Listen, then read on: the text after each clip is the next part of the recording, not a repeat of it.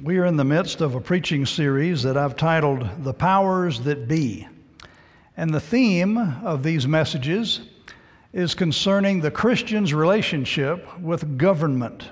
That is, with the body politic, the rulers, the powers that be, that we would live as Christians in this physical world where we do not rule, but we are called upon to influence.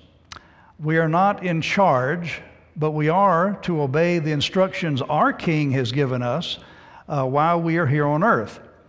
Each Christian has a dual citizenship. Our first devotion is to our Savior, Jesus Christ. Our first citizenship is in heaven.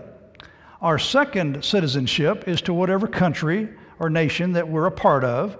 And God tells us to obey the powers that be. And the Bible tells us to be good citizens and to live among the people that we live in as peace as much as possible. And so we're going through the Word of God to learn about the relationship that we have with the government, but also the relationship that God has with government. And so this part of the series we're going to title Speaking Truth to Power. There are times when the Word of God comes to the government. There are times when the truths of God are to be spoken to the powers that be. And I want you to turn with me, if you will, to 1 Samuel chapter 15, and this is going to be the first message in this part of the series that we're calling Speaking Truth to Power. And we have a graphic. I think that came from a children's book, but it speaks to the point. You see Saul, who the Bible described as head and shoulders above other men, and we have the prophet Samuel, and Samuel is confronting Saul. Now, in this narrative, we find that this is the very first king of Israel. Before that, God would raise up heroes or judges, champions, and deliver them from their enemies militarily, but there was no king in Israel. Well, there came a time when the people desired a king, and Samuel warned them about the type of king they would get, and they said, well, we want that anyway, and so God gave them exactly what Samuel told them they would get, and they got Saul. Now, Saul started out okay. He started out humble. He started out in a good way with the Lord, but somewhere along the line, he became self-willed and impulsive, and he became stiff-necked against God. And then later, he became very antagonistic against the prophet and against the will of God. So what we want to do is look at this scene here where the very first king was rebuked by God's prophet. Now, I want to set the scene because there's some elements of this particular passage of Scripture that we need to understand before we read it. And I want to give these so that we do have that understanding. This was a time in God's plan of the ages where He was working through the world in a certain way. He was working through the world through His chosen covenant people, the nation of Israel, who God had delivered from Egypt after being afflicted for 400 plus years. And God was turning this nation into a warrior kingdom that would influence the nations around them through their faithfulness to Jehovah God and their wonderfully blessed ability to defend themselves against their enemies. God was blessing Israel, and also there was an element to this we need to understand, or this passage will not ring true. It will not make sense if we don't understand this. At the same time, God was using the nation of Israel and their military to execute His righteous judgment against wicked nations. So there were times when God would call upon the soldiers of Israel, the armies of Israel, to go out and execute God's punishment, His judgment against wicked nations. And this is one particular case of that. And so we're going to read it and give explanation as we go. There's not a real outline to this. We're going to stay pretty much in 1 Samuel 15 and go through the narrative. Dear Father, I pray that You'd help us to understand Your Word, to apply it to our lives, Lord, to believe it in all of its rightfulness and truthfulness, and Lord, to make application as Your Spirit directs. In Jesus' name we ask, amen. 1 Samuel 15, verse 1, Samuel also said unto Saul, The Lord sent me to anoint thee to be king over His people, over Israel. Now therefore hearken thou unto the voice of the words of the Lord. Thus saith the Lord of hosts. Now I want to stop right there and just mention, This is God speaking. He's speaking through Samuel, but it's God speaking. No other being, no other person, no other entity can speak for God but God.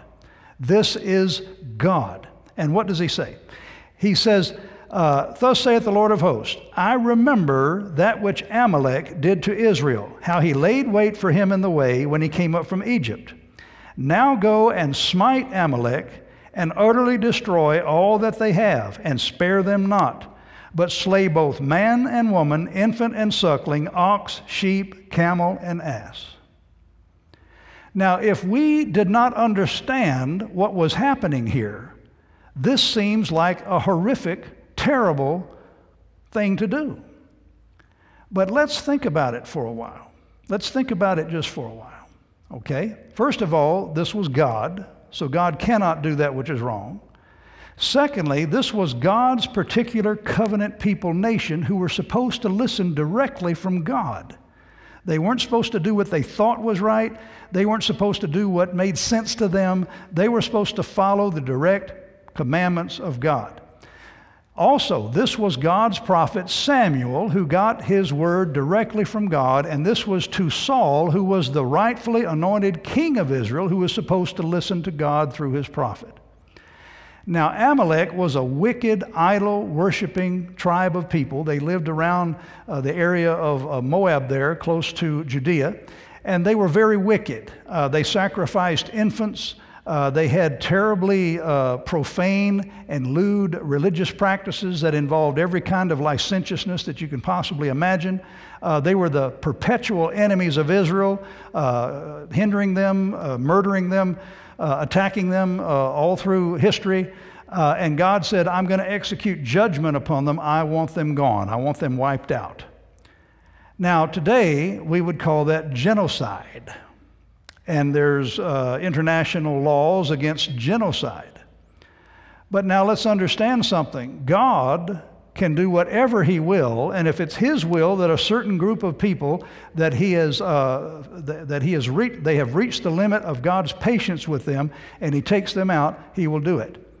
Now some would say, well, that's terrible. Well, may I remind you that a few hundred years before this, God destroyed the entire planet for their wickedness, except 8 people.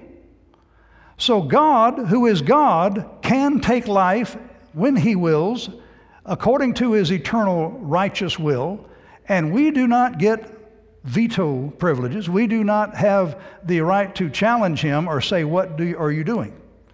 God will do what he will do. Now, it was God's will that Saul take his armies and wipe out an entire group of wicked people and just remove them from the presence of the earth. That was the instructions. That's what God told him to do. Do not question God. Do not say to God, you're wrong. Now, interestingly enough, there are people who would recoil at this, and they would be in horror of this, and they would say, how dare God commit an act of genocide? These same people would believe that it's entirely fine to rip infants out of their mother's belly in the name of their convenience, slaughter innocent people who have never committed a crime of any kind. They're fine with murder as long as it's them doing it, and they're happy with doing it to the innocent. God cannot commit murder. When God takes lives, when God destroys people, he does it because of their wickedness and for reasons that he knows that we don't have the right to question. So God's going to be God. Now, I remind you, he destroyed the entire world with a flood before. What's coming is God's going to destroy this earth with a fire coming up. The armies of the Antichrist will be wiped out, and Jesus, the Lord of Lords and King of Kings, is going to take over everything. So this is God being God. And may I make the stretch, and it's not much of a stretch, this is Jesus too. This is Jesus too. Jesus was not in heaven with his arms crossed, shaking his head while God did this. Jesus was with the Father and with the Holy Spirit in total harmony and agreement when Saul got his instructions. So let's put that to rest. Okay, now what happens? Verse 4. And Saul gathered the people together and numbered them in Telaim, 200,000 footmen and 10,000 men of Judah. And Saul came to the city of Amalek and laid wait in the valley. And Saul said unto the Kenites, Go, depart, get you down from among the Amalekites, lest I destroy you with them. For ye showed kindness to all the children of Israel when they came up out of Egypt. So the Kenites departed from among the Amalekites. Now, just a little bit of historical background on this so we understand what's happening. The Kenites were the relatives of Jethro, the father-in-law of Moses. When they came out of Egypt, they went with them. And so they had multiplied through the land and dwelt among them as nomads.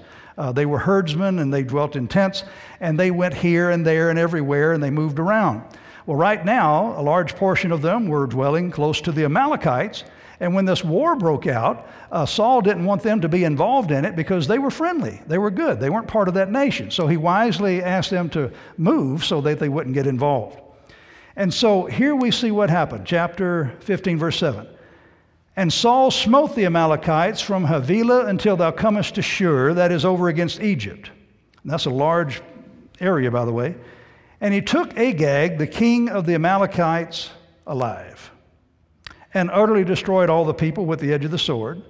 But Saul and the people spared Agag and the best of the sheep and of the oxen and of the fatlings and the lambs and all that was good, and would not utterly destroy them. But every living thing that was vile and refuse, that they destroyed utterly. We've got a problem. We have a king now who, instead of following God's very clear, exact instructions, did what he felt like doing. He partially obeyed, which means complete disobedience. He disobeyed the instructions of God. Now, you can only imagine what his motives would have been. Perhaps he spared Agag the king so he might get a ransom for him, or perhaps he might parade him through the people of Israel and say, look at this king that I conquered. It may be that he fell upon the sheep, and we learn later he planned on sacrificing them to the Lord so they'd have a big celebration. But you see, it's beginning to look like it's all about Saul here. It's about him, what he decides to do, what he thinks is right. And so he failed to obey the word of the Lord. Verse 10, Then came the word of the Lord unto Samuel, saying, It repenteth me that I have set up Saul to be king, for he has turned back from following me, and hath not performed my commandments. And it grieved Samuel, and he cried unto the Lord all night. Now here we have an interplay between heaven and earth, between God and Samuel, and between Samuel and Saul. Samuel wanted Saul to succeed. Samuel, I think, loved Saul and wanted him to do right. And when God said that he repented that he made Saul king, it hurt Samuel at his heart because he was wanting him to succeed. He was wanting him to do right. And I believe he interceded. He prayed and he said, Lord, please spare Saul. Don't be harsh with him. Give him some patience. And he pleaded on behalf of Saul. But God was firm in his judgment against Saul's disobedience. And so he cried unto the Lord all night, but Samuel being Samuel, and he being the prophet of God, he knew that he had to give Saul the word of the Lord. Verse 12, And when Samuel rose early to meet Saul in the morning, it was told Samuel, saying, Saul came to Carmel, and behold, he set him up a place, and is gone about, and passed on, and gone down to Gilgal.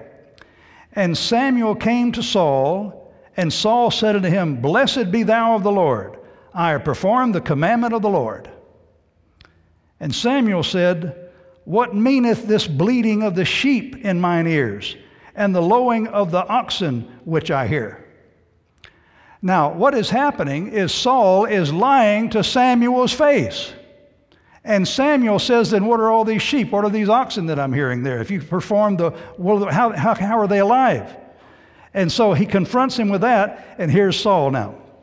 And listen, when we're speaking truth to power, we see a pattern here.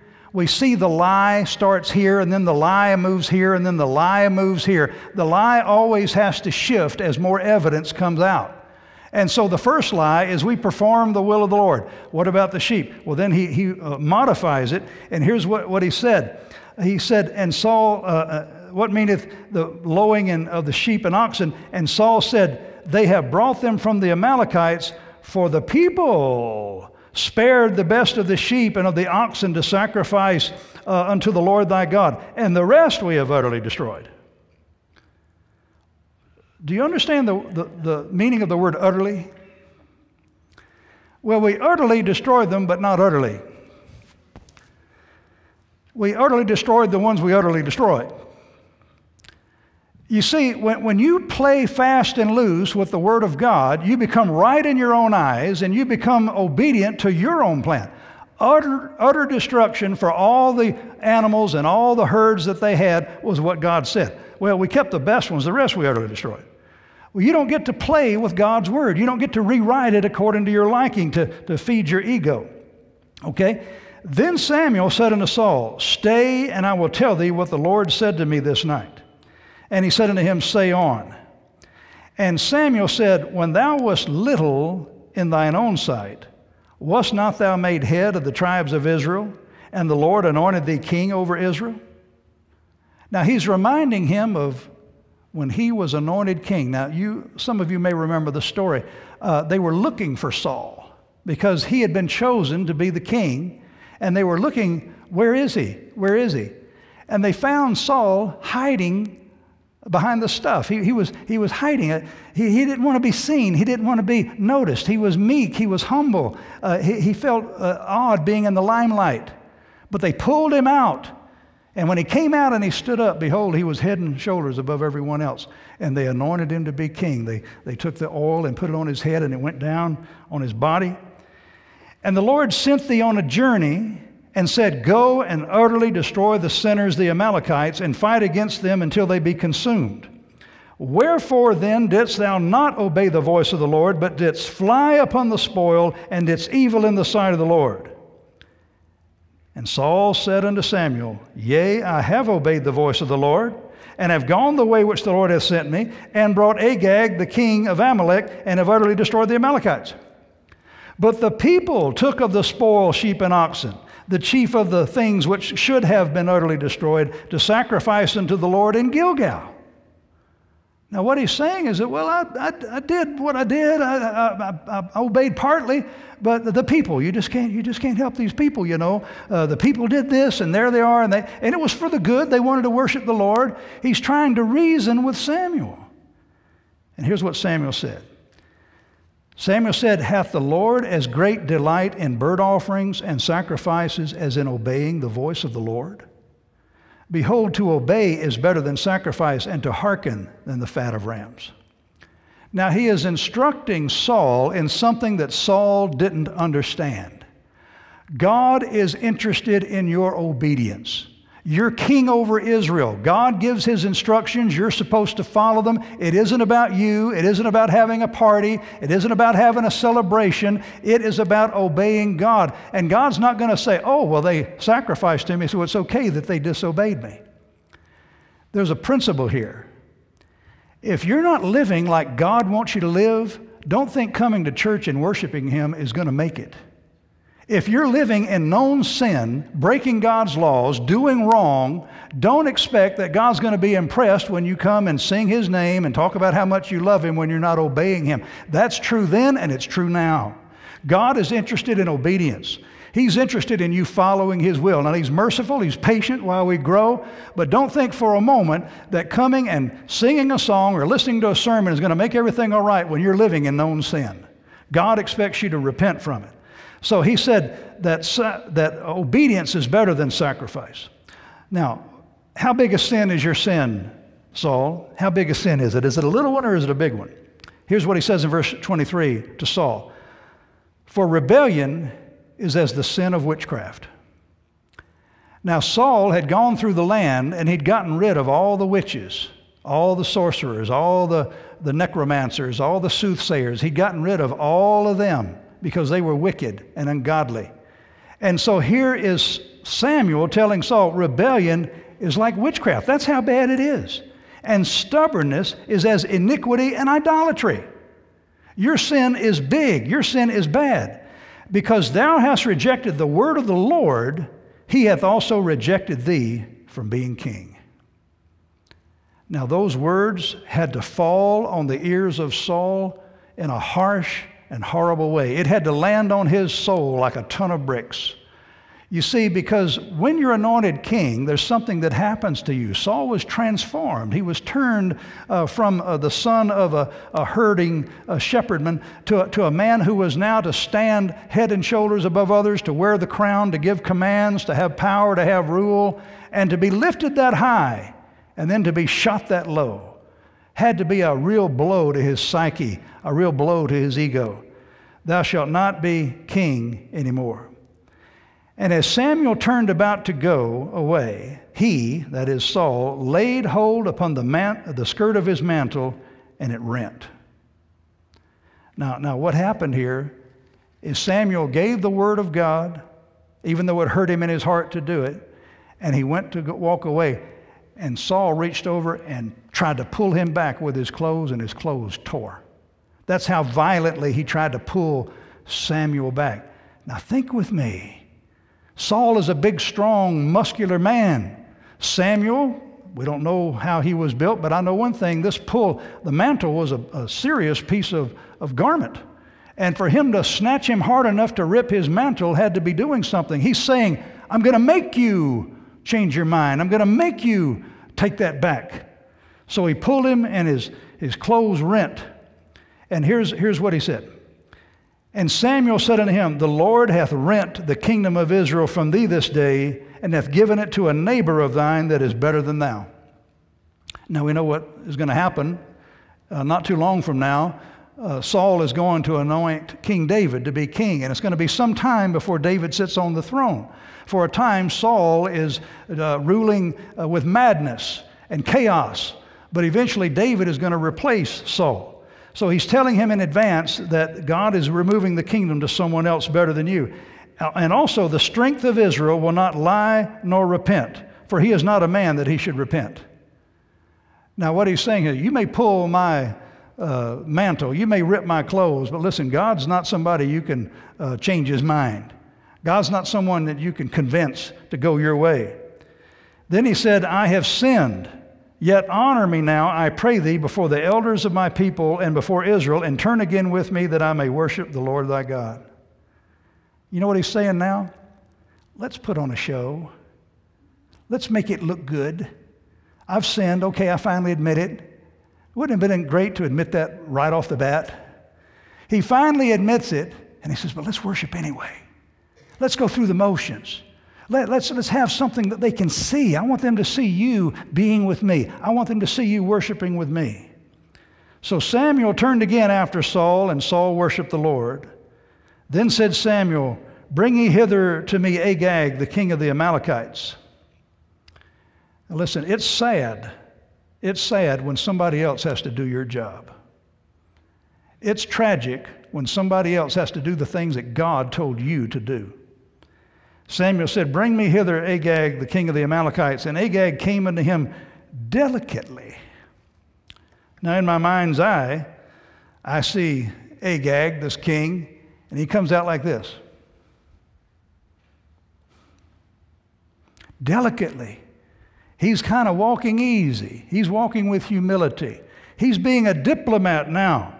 Now before, he had no problem taking his armies and terrorizing the people of Israel. But now he is coming out delicately, and notice what happens. And Agag said, Surely the bitterness of death is past. Now what he's saying is, we're not in battle anymore. This isn't anything that you want to do now. I mean, let's just all be friends. And Samuel said, As thy sword hath made women childless, so shall thy mother be childless among women. And Samuel hewed Agag in pieces before the Lord in Gilgal. Remember, this is Old Testament. Today, no church leader, no preacher, no teacher, no clergyman, no church organization, no denomination has the right to use force in the name of the Lord and take life in this fashion. This is a different dispensation entirely. But in this dispensation, it was not only allowable, it was sometimes their duty. And so since Saul had not performed his duty, Samuel, the prophet of God, took a sword either Saul's or someone else's, and finish the job. And when it says it hewed him in pieces, I think Samuel said, this is how you take care of those that God has condemned. And so the bloody job fell to Samuel to do.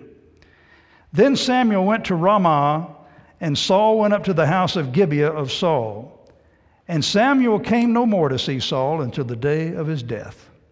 Nevertheless, Samuel mourned for Saul, and the Lord repented that he had made Saul king over Israel. This is one of the saddest things in all of the Bible. You see, Saul had potential.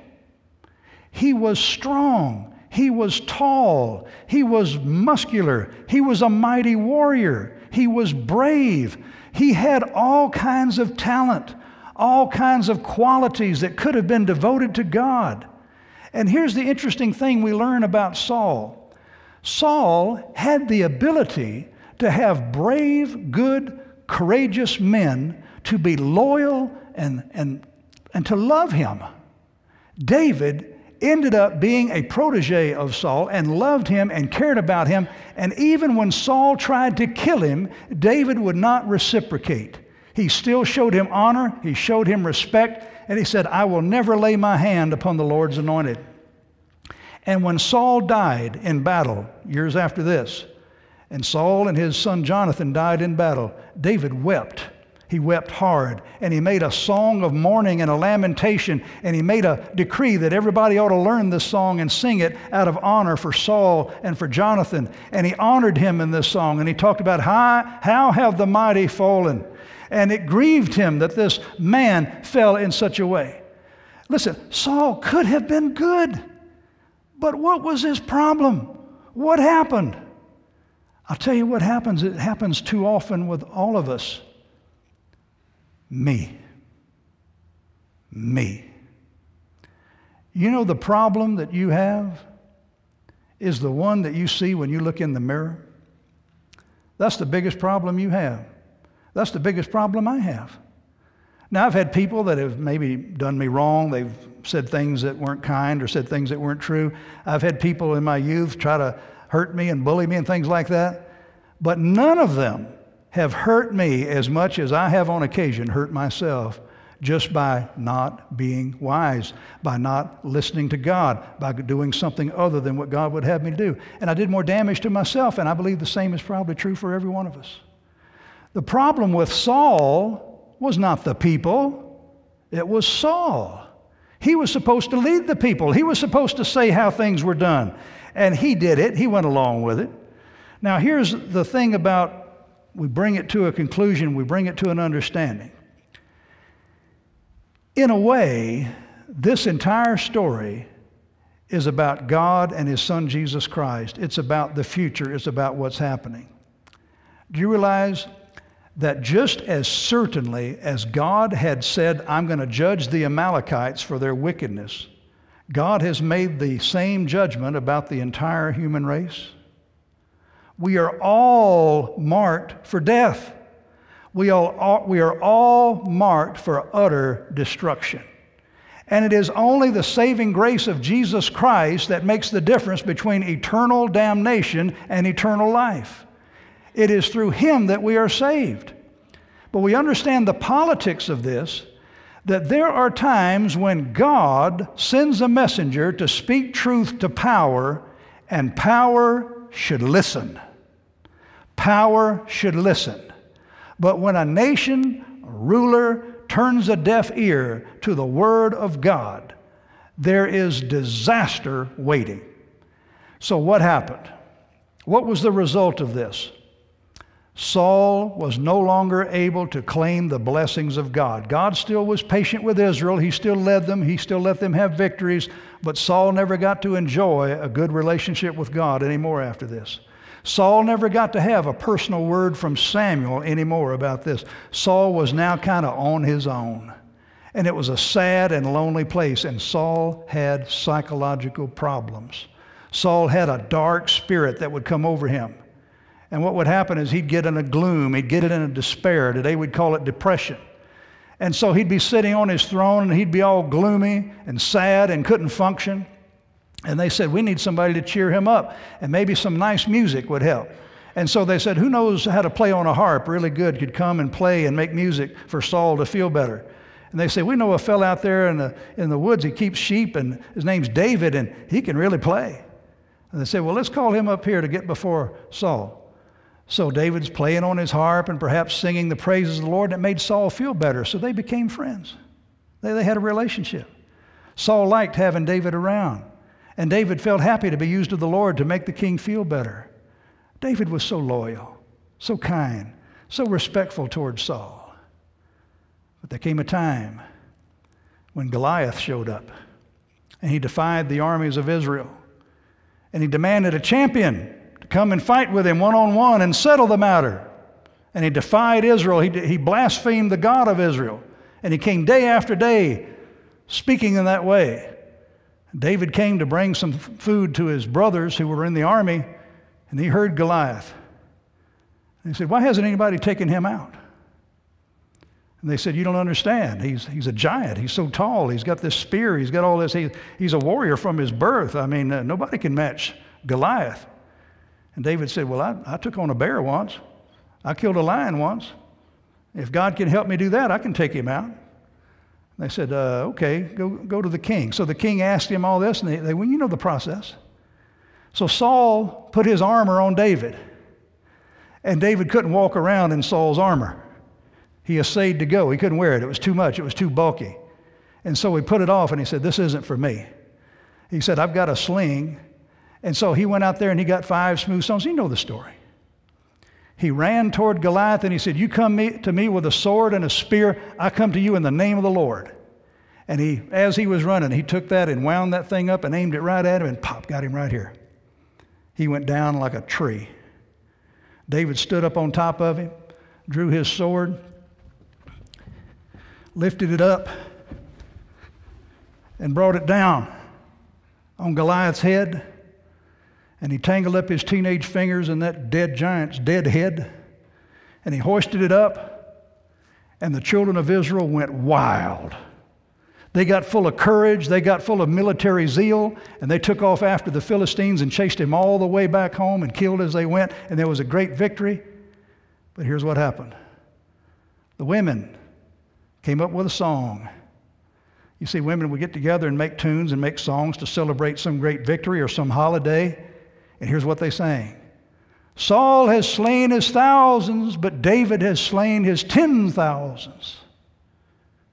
Saul heard that song, and he remembered, I've taken the kingdom from you and given it to another that's better than thou. And Saul became bitter. He became jealous. He became filled with vengeful, murderous rage, and he eyed David from then on. And he noticed everything David did worked. Everything David said was true. Everything David did was blessed by God.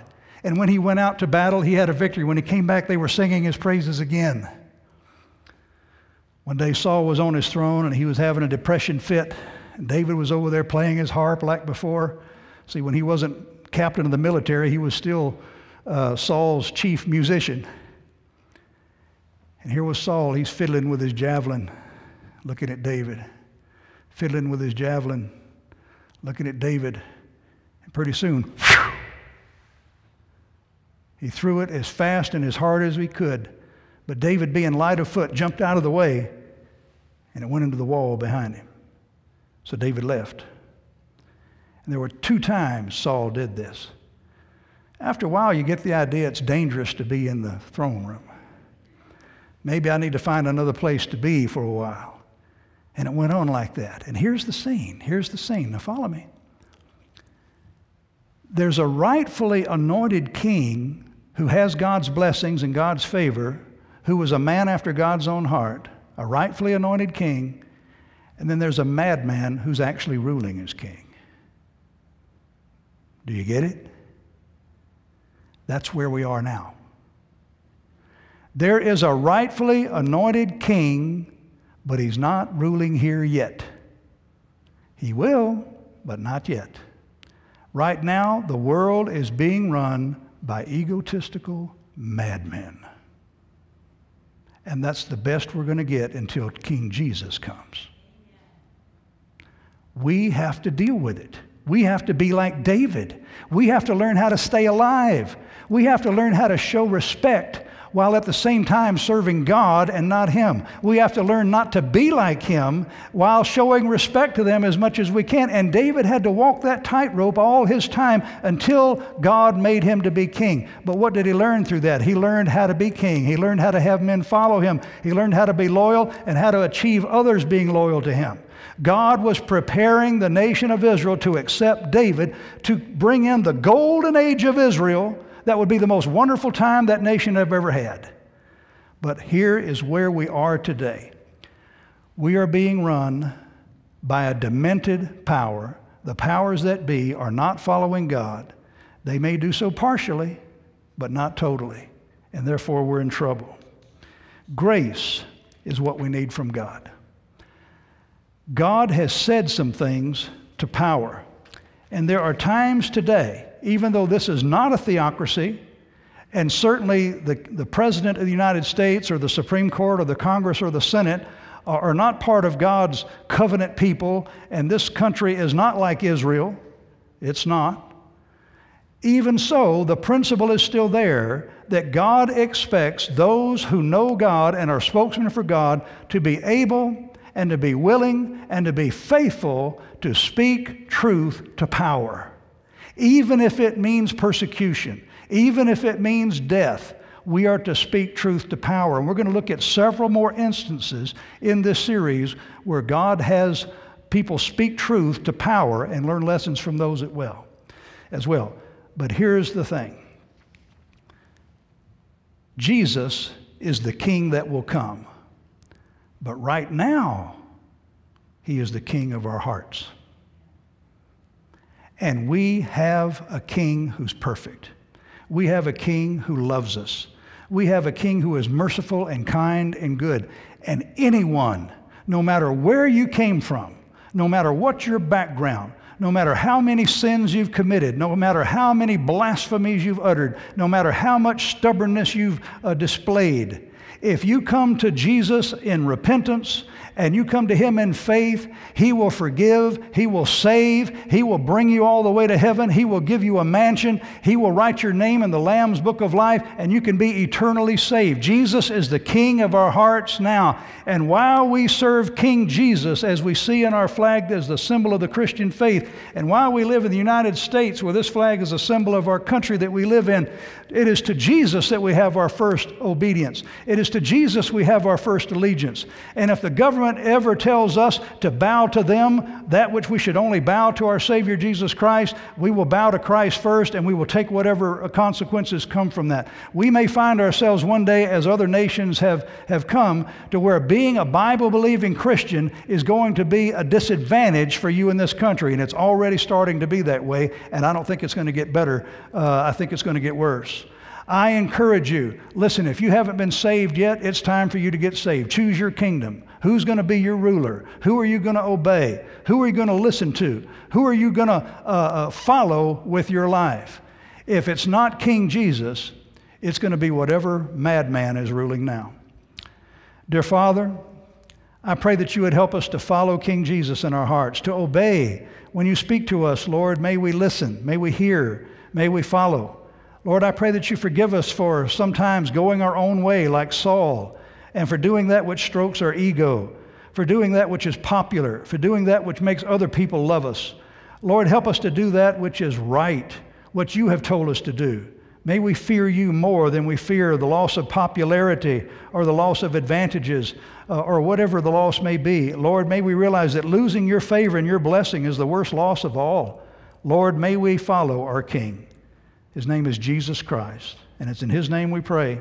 Amen. Amen. God bless you. Let's stand together.